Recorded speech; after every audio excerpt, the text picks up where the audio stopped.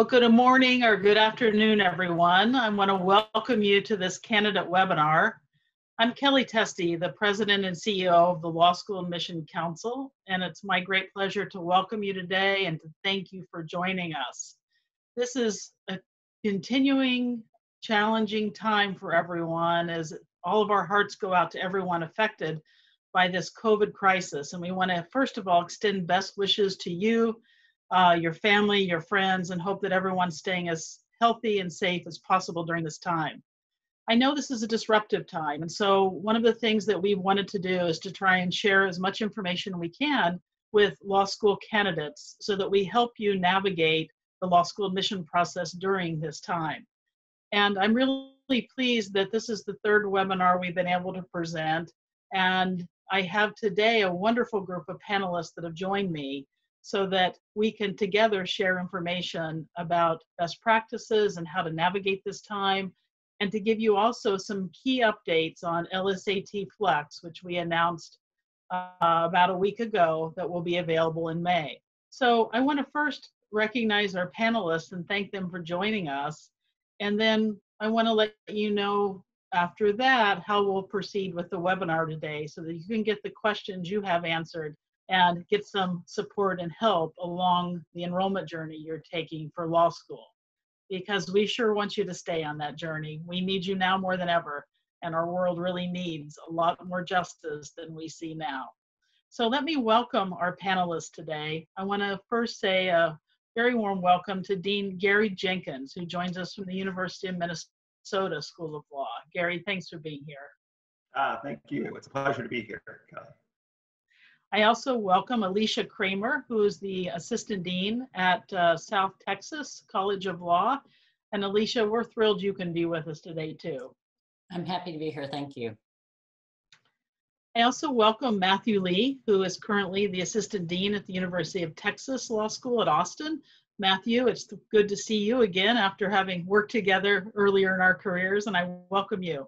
Thank you, glad to be here. And I'm very pleased to welcome with that beautiful background there in Miami, Katrin Schroll, who's the Assistant Dean for Admission and Enrollment at Miami. So Katrin, welcome. Thank you for having me. Thank you.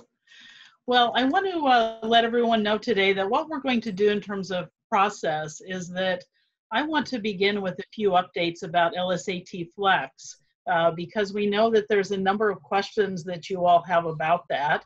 And so I'm going to begin with that and provide some of those updates. And then I have a number of questions that I want to pose to the panelists because we know that really there's so many people on the webinar today. And some of you are on to learn about LSAT-flex and others of you are on to learn about the enrollment process more generally. And so what I want to do is start with some key updates about LSAT-flex for those of you who didn't get all the questions answered last week that you had. And then we'll move to hearing from the panel about several key issues in enrollment. And then we'll move on to taking your questions. And so please know that you're welcome to send in on the Q&A feature of the webinar your questions. We'll answer some of them here today. And then any that we don't get to, the staff at LSAC is making sure that they get back to you and they'll answer the questions that you have. I also want to remind our viewers that at lsac.org, we also have a wealth of resources there about the admission process itself, but also specific facts and questions about the LSAT-flex. So that will supplement then what we're able to share with you today. So let me begin by saying that I know that one of the biggest questions is when the test will be offered. We announced 8 days ago, although it seems longer, that we would provide LSAT-flex in the second half of May and that we would announce the actual test dates no later than this Friday.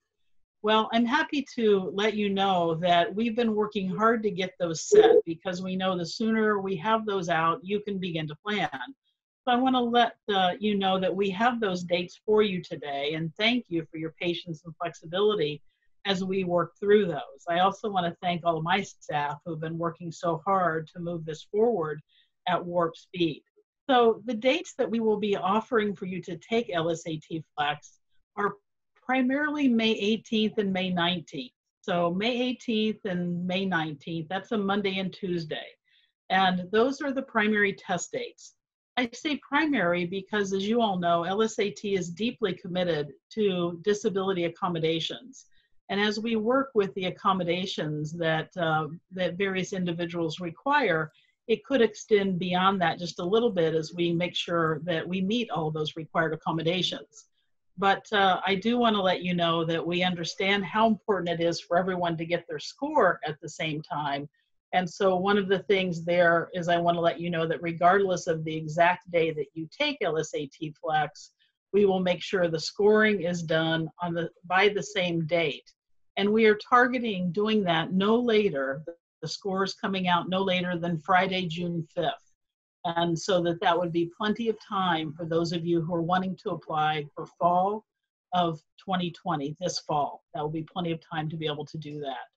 Now, as we have announced the time frame, the May 18th and 19th, we know that may affect your decisions one way or the other about what you want to do in terms of your own test date. So we have extended the deadline for April registrants to tell us if they want to take the May test or not.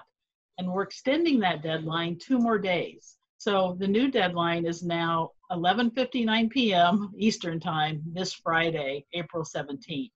So you have until this Friday, close to midnight, to be able to decide whether you'd like to go ahead and register for May.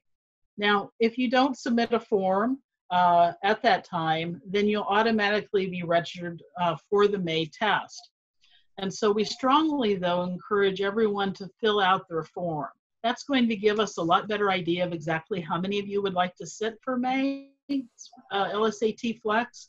And that really helps because, as you can imagine, with thousands of test takers, we have a lot of remote proctoring logistics to work through, and anything we can do to streamline that process for you and for us, that will help that go a lot smoother. So please fill out that form at your candidate site at lsac.org. And I would encourage you to do that so we can help you at this unprecedented time in legal education to make sure that your enrollment journey continues successfully. And we're really looking forward to being able to work with you on this. And thank you very much again, as in this big challenging time, we've been able to come forward to offer this so that your enrollment journey can continue. Now, before I turn to our panelists today, I want to answer 2 or 3 other questions that have been common ones about LSAT-flex. And in doing that, I also want to let you know that we put a top 10 questions about LSAT-flex out on our blogs and on our website. And so if the particular question that I treat here isn't the one you had, please check those because it may be well answered there. And if it's not, just get in touch with us and we'll make sure you get your questions answered. So the first question, and I'm going to invite our panel to respond to this later as well, is just whether law schools will accept the LSAT-flex as a valid part of the law school admission process. And the answer is yes to that. Every school, of course, has its own process for admission and in its own way that it decides to weight test GPAs, work experience, leadership experience, all the various factors in the holistic review that schools do. But our schools are very excited that this tool is available and delighted that it can help you complete your enrollment journey. So I think you should know that because it is the same quality that LSAT is known for, the same kind of questions, then it is valid, reliable, and will be treated like that by our schools. So I think that should help you understand that this is a wonderful option for you right now. And again, we're pleased to be able to support you by bringing it forward at this unprecedented time. The other question we've had from a lot of you, of course, is how should I prepare for the LSAT-flex? You know, how are you going to count the various sections? And in particular, there's been questions about how we would count the logical reasoning section on the LSAT-flex. So let me address that and let you know that Despite rumors to the contrary, we're not double counting logical reasoning on the LSAT-flex. There are 3 sections: analytical reasoning, logical reasoning, and reading comprehension. And it's the same question types that you've been used to studying for and that are on the LSAT. And the LSAT-flex includes roughly the same number of each of those question types. So if you find one type of question more challenging than others, you may want to focus your preparation on that. But each of those question types will be on the test, and one is not weighted more heavily than the other. And so your preparation should be for all 3, and obviously for the ones that you might find more challenging than others, put in more time on those. I also have had questions about whether we would be making the logical reasoning section harder on this LSAT-flex.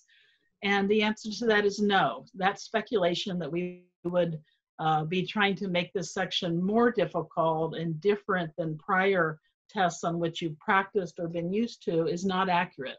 All sections of the LSAT-flex, including the logical reasoning section, will be composed of LSAT questions that have been extensively tested and analyzed through our same rigorous process of item development and section development process. So it is not designed to be harder or easier than a typical LSAT. So you can expect that same quality on this test. So I want to let you know that, again, there are more questions that we have on our website. And then as we get to the portion of the program today, when you're able to write in questions and we address some of those, we can also hit some others as we have time to do that. I hope those help you, though. Those seem to be the ones that you were most interested in when we did our last webinar. So let me now again re-welcome our panel, and I want to turn to the panel and get them involved in our conversation today. And I think what I would like to start with is that all the candidates panelists are, of course, trying to prepare during a time that has some unique challenges to it. And so hearing from you who are out there in the schools and working in admission and leading the law school, that can really help the candidates know, what are you expecting now and what do you advise, what are you seeing? So Katrin, I think I'll start with you on this one, and if you could share from your perspective at Miami, what you're advising right now and what you're seeing in the field. Absolutely. I think we're all trying to support our students during this unprecedented times. We want to be as innovative and supportive and accommodating to students who want to go to law school this year, next year, and beyond. So I think that I speak for the admissions community in that we all are doing our best to be available and, like I said, flexible enough that we navigate the process. And I think that LSAT-flex is exactly the alternative that we were waiting for in terms of making sure that students have an option to take the LSAT for enrollment in 2020. The LSAT, whether it's flex or standard, is the only exam designed specifically for law schools that is accepted at all law schools. So if a student is planning to enroll in or wants to enroll in a law school in 2020, my advice is to take it. And for a student who wants to enroll in 2021, why not take it and get the score under your belt? And then if you don't like it, hopefully you'll have another time to take it in the future. But if you don't, then you have it, and then you have something to work with. At the end of the day, the LSAT is one of the tools that as admissions officers we have to evaluate the candidate's ability to succeed in law school. We all, most law schools have a holistic approach and look at many other things on the file as well. So this is just one of the tools that we'll continue to assess. And the LSAT-flex provides us just one more tool as part of the process. So I have been encouraging applicants that I've talked to in the last week to take it. There's nothing to lose. Just go ahead and take it and give us another tool that will allow us to assess their file for consideration this year or next year. Thank you, Katrin. Very helpful and great reminder that, some people are applying for this fall and others are starting to think about the cycle for the following fall. And so that can help both of those groups. Dean Jenkins, let me turn to you and thank you for your leadership in legal ed. I'm sure you have a lot going on as you're turning your whole school into online education. Let us know what you're advising for candidates right now. Sure. Well, indeed, it is a busy time and a tumultuous time in many ways, but our watchwords are normality and flexibility. And I think that that's very much the case with respect to what I'm advising around the LSAT-flex. And that is, we're just like we view the original, we are thinking of this new test as one component of the entire application process. And we believe in holistic admissions, as most law schools in the country do. And we're looking at a complete file, and this is one piece of evidence. And as far as we're concerned, we're going to treat this test like any other test. So, so we are also advising and encouraging students to continue along their journey, along the timeline that makes sense for them. And if students are ready to take the test, then absolutely they should go ahead and take the test now.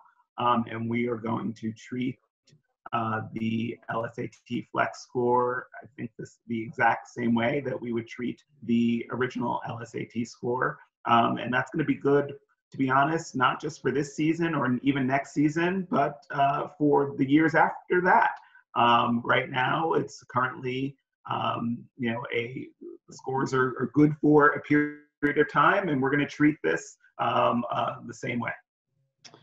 Thank you so much, Dean Jenkins. I appreciate that. And Alicia, let me move over to you and get your advice for the candidates, whether they're applying this fall or for the future. Absolutely.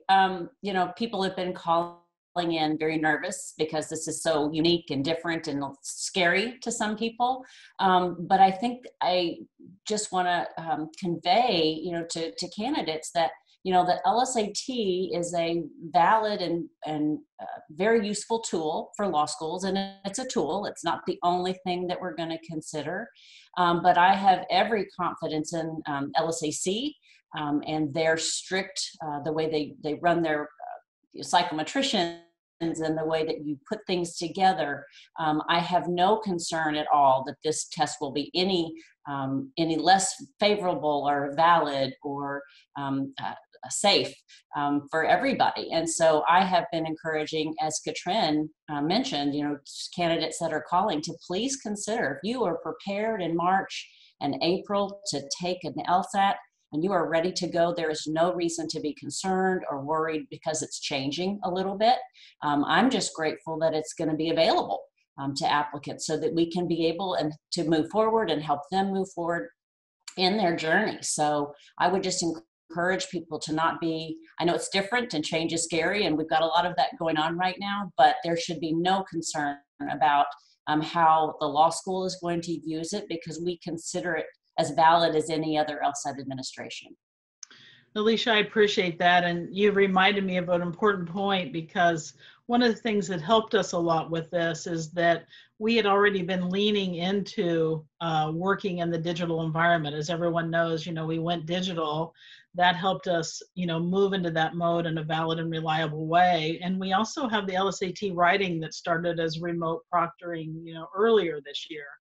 So I think the candidates will find, given preparation on the Khan Academy that's, online and free, a wonderful resource, given preparation that they've done on our site, or they've familiarized themselves with the LSAT through that site. And also just, the fact that it is the same items, the same question types. I think they'll find it much, very similar experience that I know when you first hear something new, you wonder, but I agree with your point. And I've also, and since coming to LSAC, really learned too that the whole industry of psychometricians are enormously careful people. They might even go to one side of lawyers in that sense. So they make sure everything's in good order.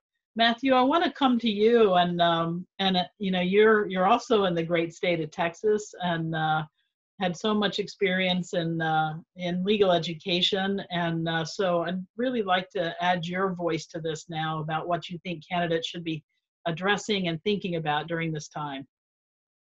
Yeah, so I just want to underscore some of the comments that my colleagues have made, and one in particular is that we trust LSAC to create a product that is nothing less than the gold standard. So, if there are any concerns on the prospective students' side that the LSAT-flex is anything less than a valid and reliable test so that admissions officers can make an informed decision about their candidacy into the law school, I just want to assuage any concerns that that's going to be the case. We have every confidence in LSAC to really, again, deliver a product that will help us do our work. And then the other thing is that all of this really is in the best interest of the students. Kelly, I remember, working with you, and you have a sign, and I hope you still have the sign on your desk that says, "How does this serve the students?" Right? And so, as my colleagues have said, this additional opportunity is just, again, in the best interest of the students so that they can continue to pursue legal education to do the important work that really needs to be done in our communities. And so, just, how this is all going to impact us. I mean, to me, it's very exciting, right? I'm a huge proponent of change and innovation. And to me, this just allows us, again, an additional tool to evaluate candidates. So, I'm very excited about the LSAT-flex. Great. Well, thank you all for your comments on that. I appreciate it. And it's certainly us working together with all of you. We have this, in our ecosystem in legal education. And I want to remind the candidates too that, you have wonderful examples here in 3 admission deans and a dean of the wonderful personnel in our schools. And so make sure you remember too that as much as lsac.org is a good source for information, the schools are outstanding sources. And, go, talk to the admissions offices, get in touch with the school if you have specific questions, because they're there to serve, and they're just a great group, eager to do that.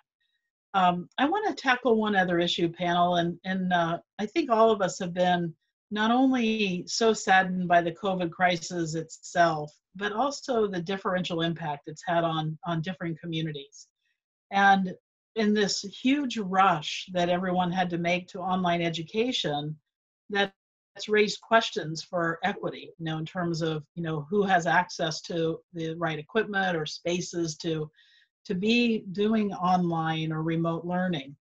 Now, one of the things we've done, and I want to make sure candidates know, is to address that, is that if any of you feel that you don't have the equipment or space you need to take the LSAT-flex, we want you to get in touch with us, because we want to help you with that, and we think we can help you with that. But I want to ask our panel for any comment on that issue too, because it may be that some of your schools are doing some things, or just advice you have for candidates who may find themselves right now in a less than ideal space. So let me open that up and just maybe signal with a hand wave if any of you'd like to tackle that one. And I'll be glad to add, to hear your comments on any aspect of that you'd like to make. Alicia, you're not raising your hand, but I'm smiling. You're smiling, so I'm going to start with you. Well, I think the thing that I was encouraged by when I was reading the memo was that, you guys are going to help students that have found themselves in a, particularly difficult situation, because we all know, it was interesting when my school went, remote learning. I hadn't even considered, which was silly on my part, that there would be my students that didn't have laptops. And we were having to, really reach out and help them. And it really opened my eyes. It reminded me, not everyone has an iPad or a laptop or a desktop at home.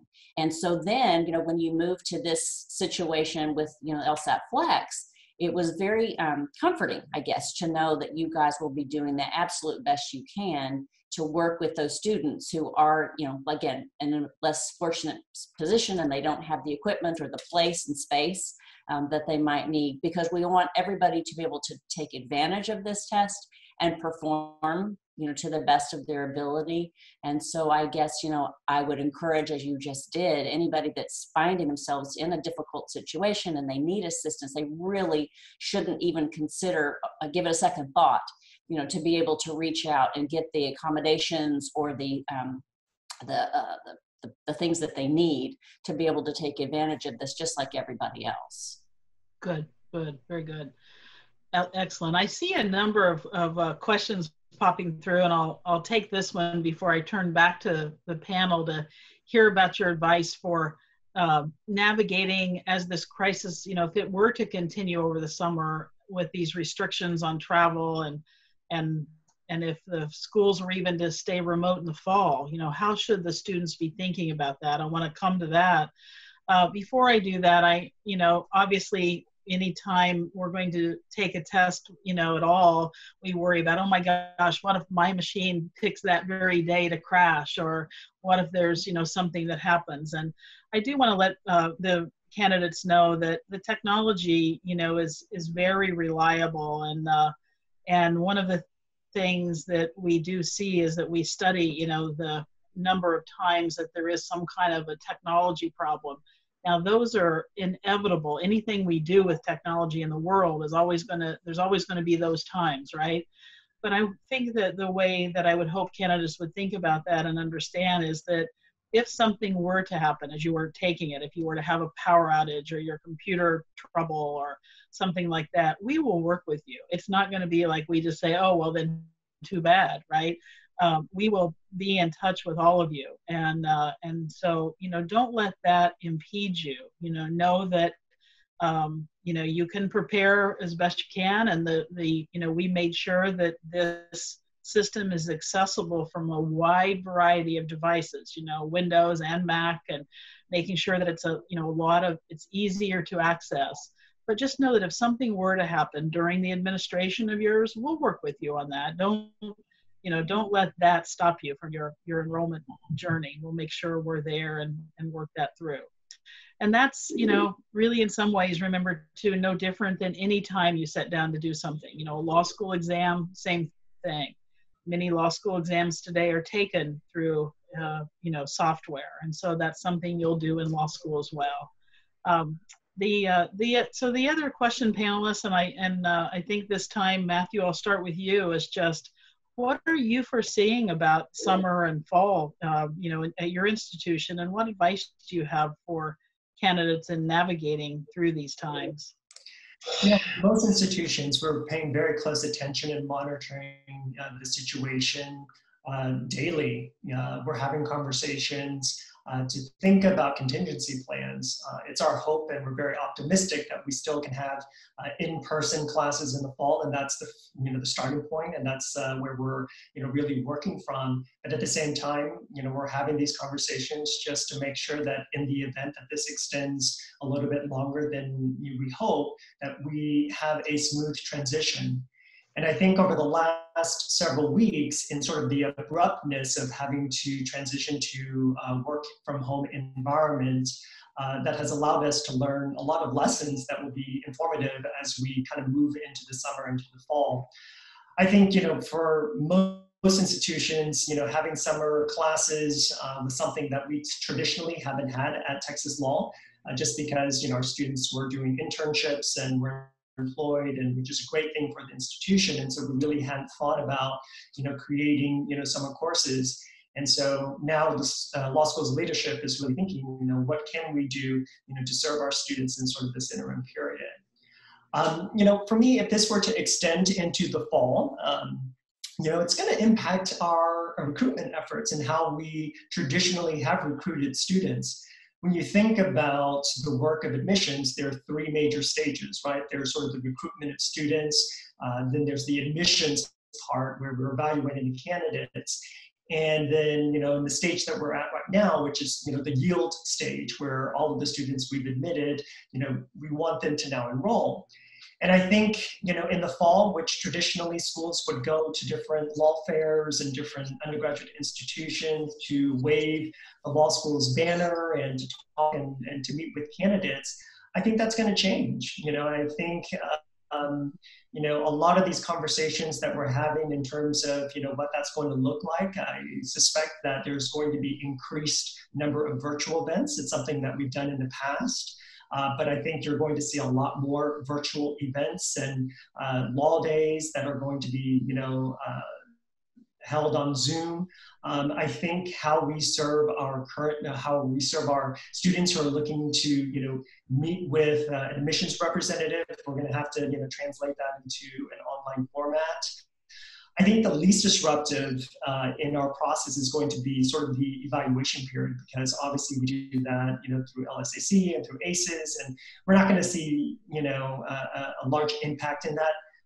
Most of our committee members are reviewing files online already, and so that's the least of our concern. And then, kind of what we've had to experience this year in the last couple of weeks with transitioning, in-person admitted students events into an online format, I think that will continue on, but hopefully, this will not extend beyond the fall. That's our hope.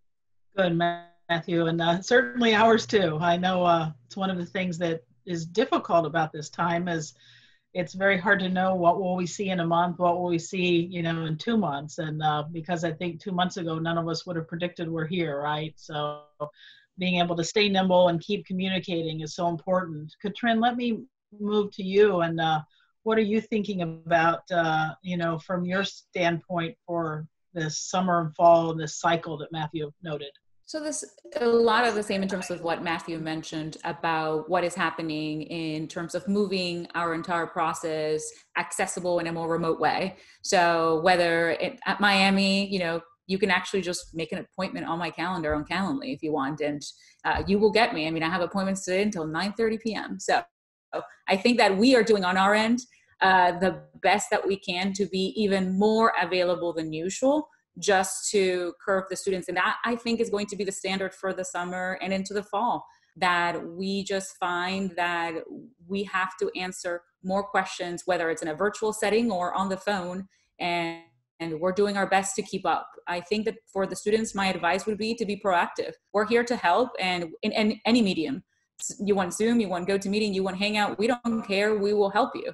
And I do think that the students, especially students, and this kind of goes back also to the previous question about students that are, facing extreme situations that it's just not, there's nothing we can do about it if they don't tell us.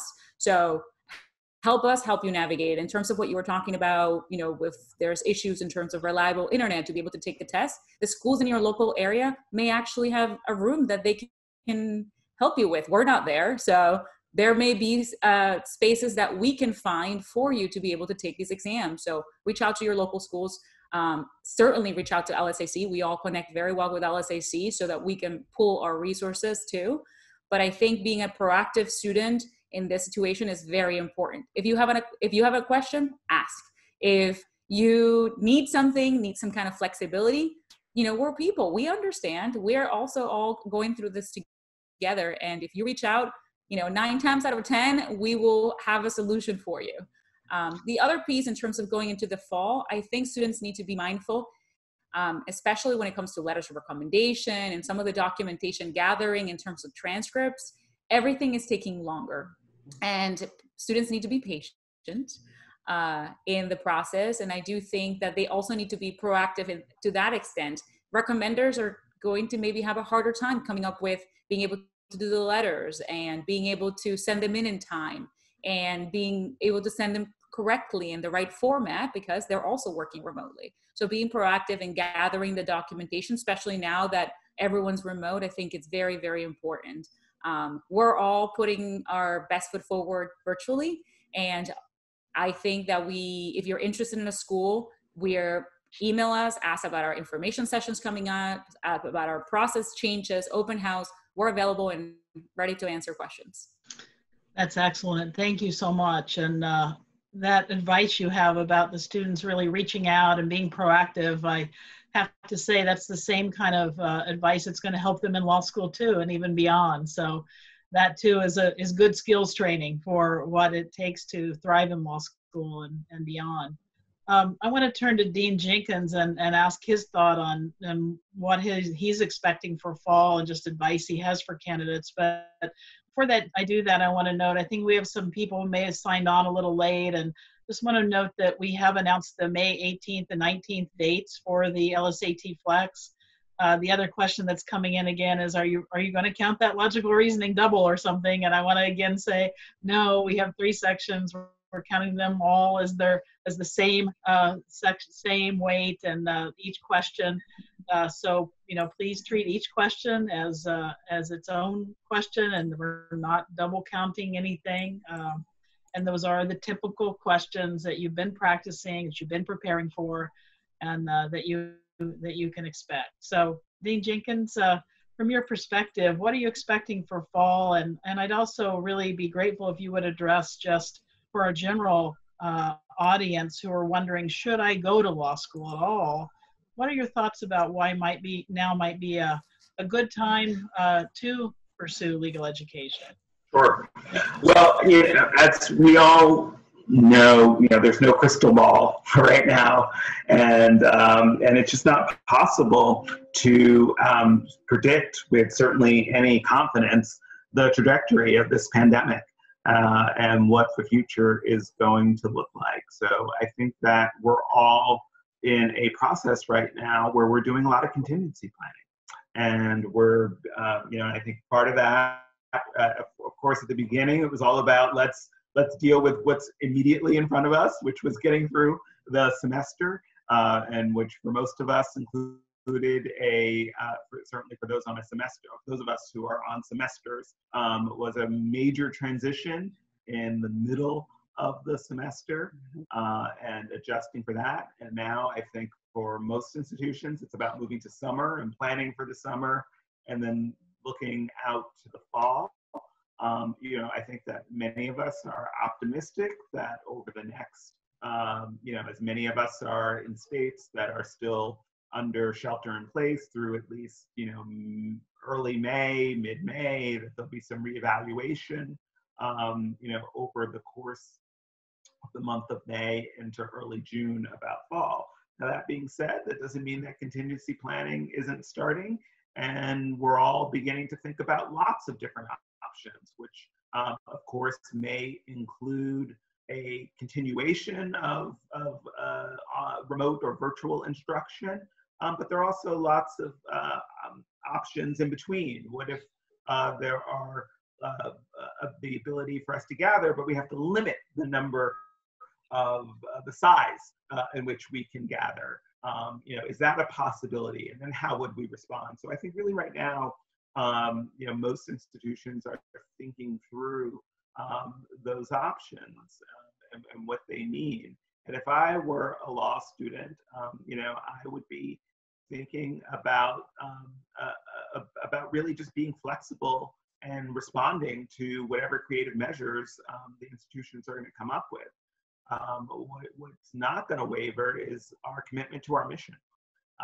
And certainly, we are committed to legal education, to making sure that students have the opportunity to pursue their dreams of a legal education. And, my colleagues on this panel have already spoken and given some great ideas about how we're going to do that, how we're going to respond in creative ways. Both Matthew and Katrin spoke about the arc of the admissions process and how those will adapt online. I think that it may lead to a more bespoke or a more custom approach to recruitment. I think if you think about those large fairs where we're often seeing lots of people talking to lots of folks, if we're not able to do that, there could be more opportunities for that kind of one-on-one, go to the school, set up the appointments, and other great ideas. So I think there'll be creativity, but still opportunities. And in some ways, it could be actually even more personalized. But it's going to also require effort on the students to connect with the various institutions in ways to do that. And I think that that's critically important. And I hope that people will continue on in their journey, because as you've indicated, Kelly, we need lawyers now, I think, more than ever. I think that some of the inequalities that one of your prior questions raised just highlight the importance of law and lawyers in the world. And this situation is no different. We've had some of our faculty and students who are working closely with healthcare providers on some complicated issues around ethical decision-making and access to resources. And law plays an important role. You know, there's not an issue in society that is certainly one, there's not an issue that's important to society that doesn't have a legal dimension. And this is no different. And I think certainly in this crisis right now, and certainly coming out of it, there will be a range of legal needs. If you think of everything from insurance to housing to employment, I mean, you name it, there are going to be substantial legal needs, and we're going to continue to need to produce well-qualified lawyers to help our society function and function well and serve our communities and advance justice. So I think that, again, those who are interested and committed, we need you now, and we will need you in the future, I think, more than ever. Thank you, Gary. I really appreciate that. And I do think we've seen through this crisis that, you know, having a strong infrastructure where we understand the relationship of federal power and state power, and having that system be smooth so that a world, a nation, a state can respond to crisis, that's much of the work of lawyers. And there's so much, I think, that's out there to do to help us be creating a world where everyone can thrive and being resilient and able to respond when really hard things hit. So certainly agree with you about the need for lawyers today, and also that need to stay nimble. And Alicia, I want to turn to you in a minute and get your thoughts on the fall. And but before I do that, let me also share with our viewers that you've asked whether, are you going to stay nimble, LSAC? Are you going to offer this more often? And I want to say, of course we are. Our first priority was the people who were registered for March and April, because they were already registered and couldn't test in the traditional way. So we're making sure that we get them taken care of, especially in case they want to apply for this fall. We have a June 8th date out there, and we will be monitoring to see whether we can do that. Dean Jenkins, as you said, if we can do it in the field, it might require different configurations, maybe smaller groups, and we'll be ready for that. If we need to keep offering LSAT-flex, we will certainly do that as well, and announce different and additional dates in June and beyond if necessary for this. And that's, I think, something that I just want to make sure people know they can count on. I had a few questions come in as, can you just waive the test? And the ABA isn't going to do that. That's something that, we're committed to, because it really does show, and all research shows, it's a fair admissions process, because otherwise bias can creep in where you're putting too much weight on a GPA or where you went to school or who you know, and this helps even the playing field. And it's also exactly the same skills that you need to thrive in law school. So it gives you, candidate, a fair measure of that, so you know before you make this investment if this fits for you.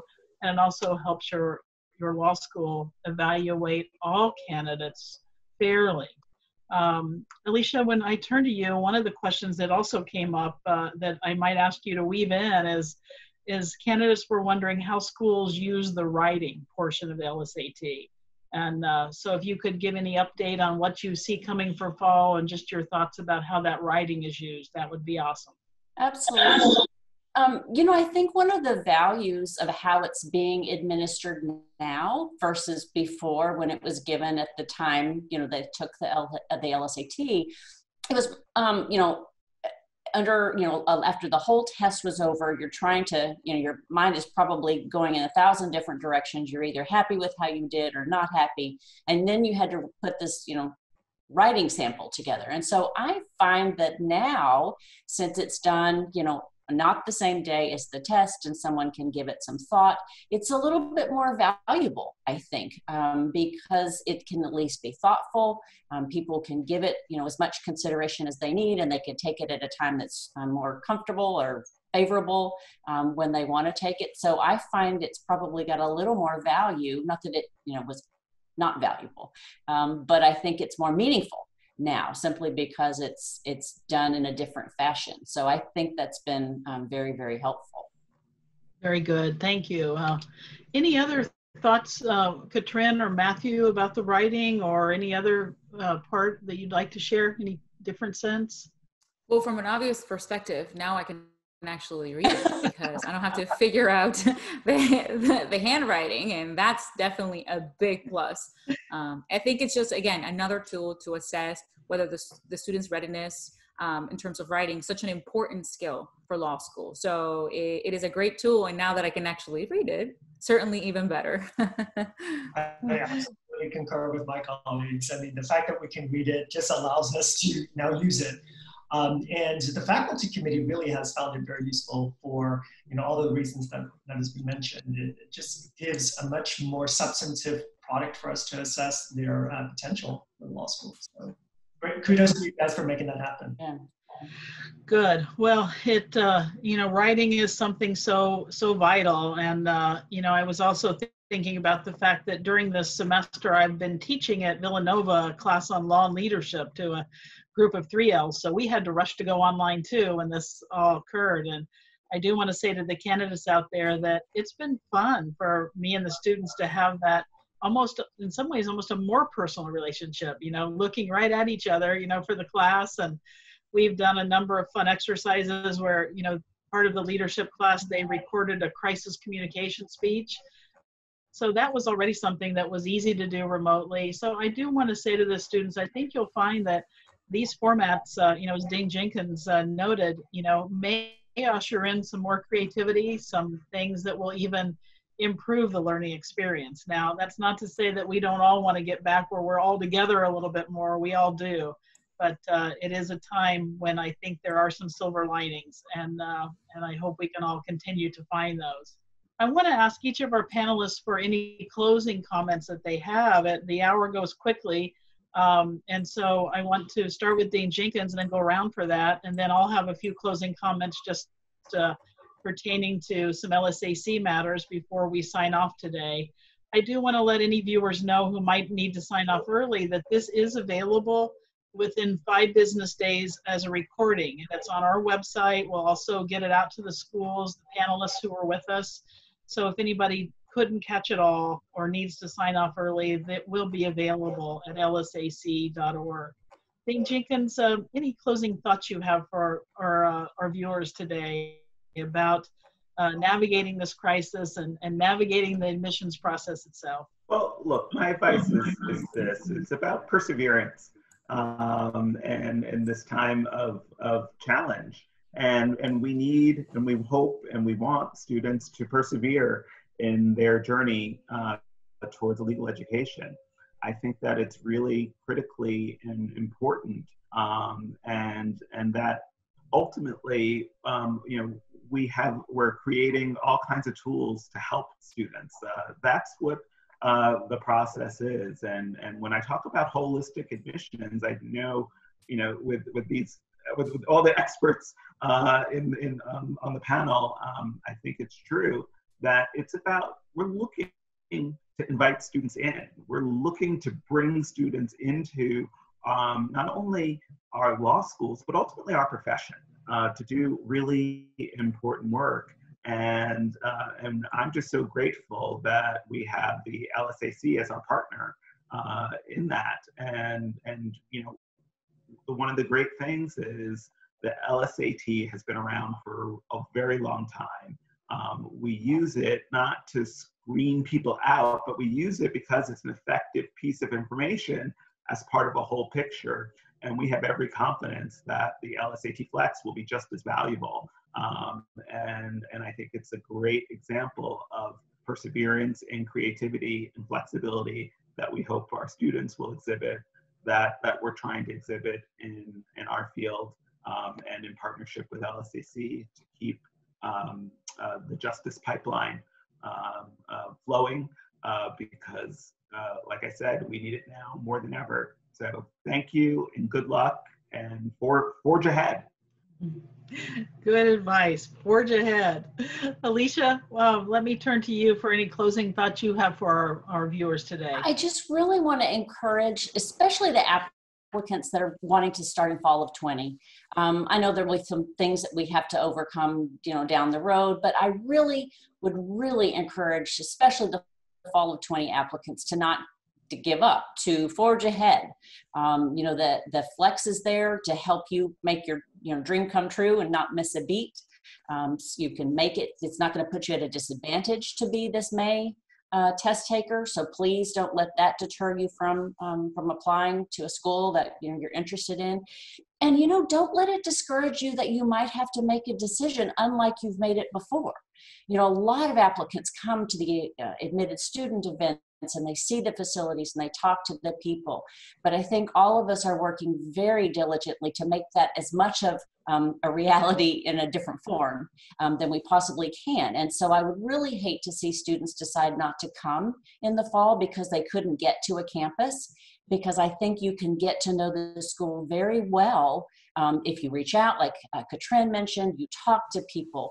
I know all of us have things and events and things designed to help introduce you to our schools and our communities, and we want you to take advantage of those, because we don't want anybody having to put their dream on hold because they couldn't get to a campus, because I think you can be just as diligent in your process, in your research, and make a good decision even if you can't get to the school.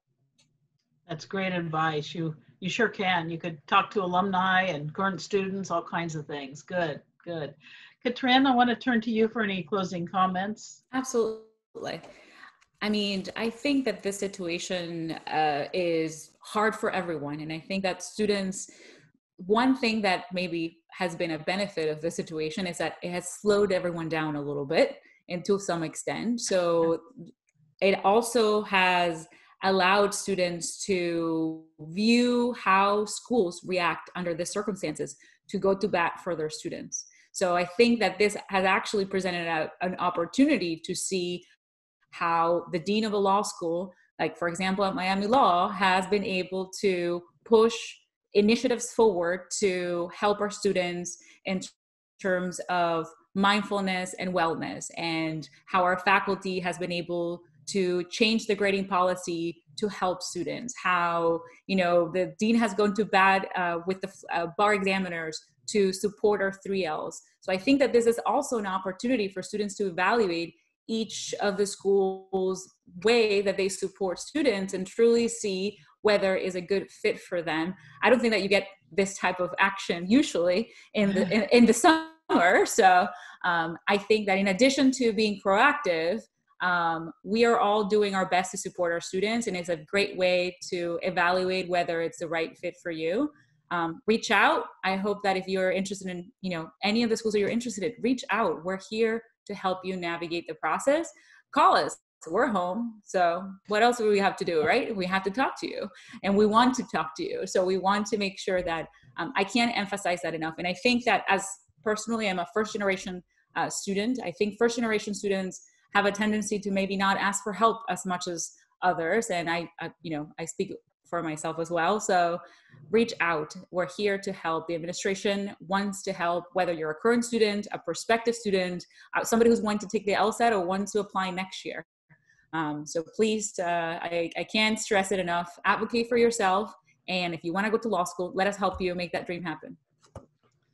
Katrin, thanks for sharing that. I join you in being a first gen in my family too. And I think it's sometimes when you don't know the legal profession, it might seem a little alienating, but I certainly know that it's so welcoming. People want you to join the legal profession, and we all want you to help. We need your voices. So couldn't agree with you more that hand is outstretched and wanting to pull people in. Matthew, closing comments from you, my friend. Well, everything has pretty much been said, from my colleagues, but I guess I would just say to the applicants is that, don't lose sight of the end goal. And don't lose sight, that at the end of the day, all of us are looking to encourage you to enter this wonderful profession. And we're not looking to create barriers. In fact, we're looking to, ease the number of barriers that students, can go from the applicant into a law student and to become a lawyer. And, as everyone has said so far, just, continue to reach out to schools, reach out to LSAC, because we're all in this together. We're really trying to make it as easy as possible. And at the end of the day, schools want you. Right? We're looking to fill our classes with the best and the talented students, and you are it. And so, just do not hesitate at all to reach out. Thank you, Matthew. And it's such a good reminder, too, that, we are blessed in the United States with so many wonderful law schools, and the students, the candidates will find the right fit for them. And there's more than one right fit. And so, as you pursue this journey, just know that you have a real wealth of resources out there, and everyone's interest is aligned with wanting to build this profession and make this profession strong. We need it to combat inequalities. We need it to build a world where everyone can thrive, and we want you to be a part of it. So just as each of the panelists has said, we're all here together for you. And we're really pleased that we've been able to bring you the LSAT-flex so that your journey can continue without any delay. And that's something that we will work with you on, as noted by, I think, Alicia. Any change is a change. Being accustomed to change is critical skill for lawyers too. And we will help you navigate this so that you can continue your enrollment journey. I want to remind you just of a couple things, and that is that we do have a Q&A, a top 10 questions on our website. We have many more details there too about things like what can I have on my desk when I'm taking the test? And what kind of, what are the steps to sign up for it? And how do I proceed if I want to test in June? So please be in touch with us, and we'll make sure we take care of you as you go through that process.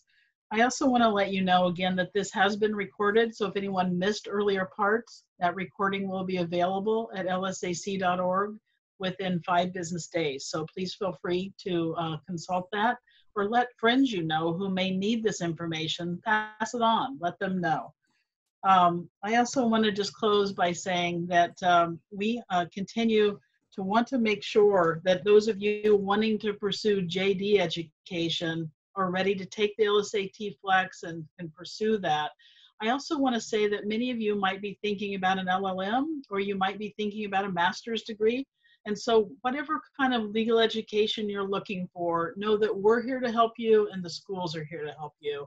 And together we can all build a legal profession that's worthy of the promise of equal justice that we all seek. So thank you for being with us today. And I want to give great thanks to our panel. Let's give them a big round of applause. They're busy people, and they took time to help us learn and share information with candidates. And we will do these candidate webinars routinely. So please check back for future webinars, and thanks for joining us today.